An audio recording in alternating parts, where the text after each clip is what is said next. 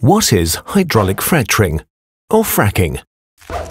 Since the Industrial Revolution, our energy consumption has risen unceasingly. The majority of this energy consumption is supplied by fossil fuels like coal or natural gas.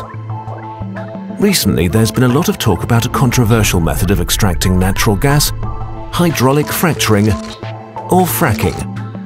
Put simply, fracking describes the recovery of natural gas from deep layers inside the earth. In this method, porous rock is fractured by the use of water, sand and chemicals in order to release the enclosed natural gas.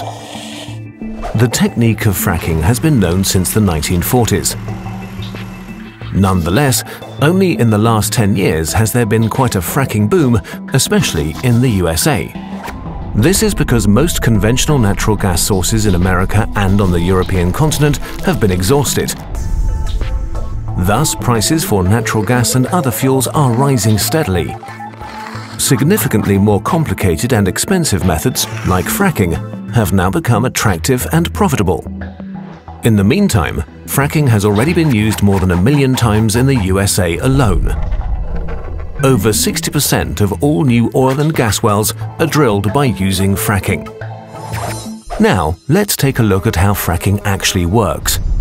First, a shaft is drilled several hundred meters into the earth. From there, a horizontal hole is drilled into the gas-bearing layer of rock. Next, the fracking fluid is pumped into the ground using high-performance pumps. On average, the fluid consists of 8 million liters of water, which amounts to about the daily consumption of 65,000 people, plus several thousand tons of sand and about 200,000 liters of chemicals. The mixture penetrates into the rock layer and produces innumerable tiny cracks. The sand prevents the cracks from closing again. The chemicals perform various tasks. Among other things, they compress the water, kill off bacteria, or dissolve minerals. Next, the majority of the fracking fluid is pumped out again. And now the natural gas can be recovered. As soon as the gas source is exhausted, the drill hole is sealed. As a rule, the fracking fluid is pumped back into deep underground layers and sealed in there. However, fracking is also associated with several considerable risks. The primary risk consists in the contamination of drinking water sources.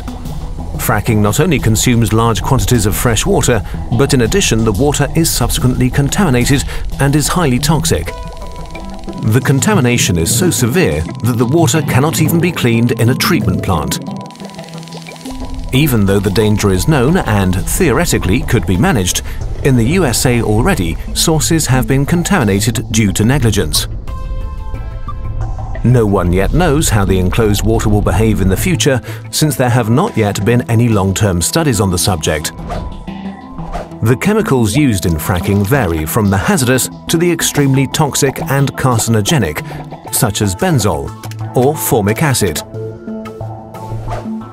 The companies using fracking say nothing about the precise composition of the chemical mixture. But it is known that there are about 700 different chemical agents which can be used in the process. Another risk is the release of greenhouse gases. The natural gas recovered by fracking consists largely of methane, a greenhouse gas which is 25 times more potent than carbon dioxide.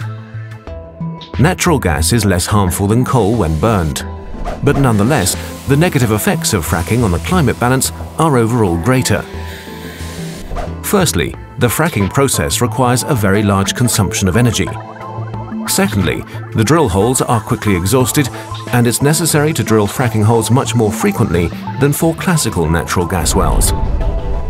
In addition, about 3% of the recovered gas is lost in the extraction and escapes into the atmosphere.